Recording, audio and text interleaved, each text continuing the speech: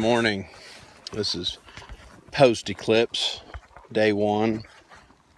Everything still seems to be okay. We're still gathering cows. So we're here to pre-wean this morning and then do some other stuff in the afternoon.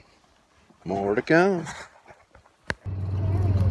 Well, that's Willie and Rusty doing all the good right there.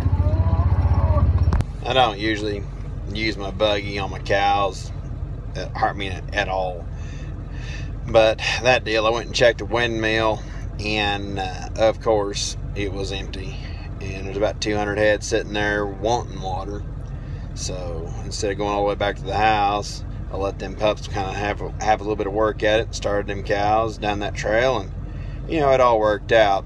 I'm not a huge fan of using mechanical contraptions on your cows, but at that point in time, it's you got to make that decision, and that was what was best for the cows right then. I moved them down to a solar hole down the way there, and it worked out well.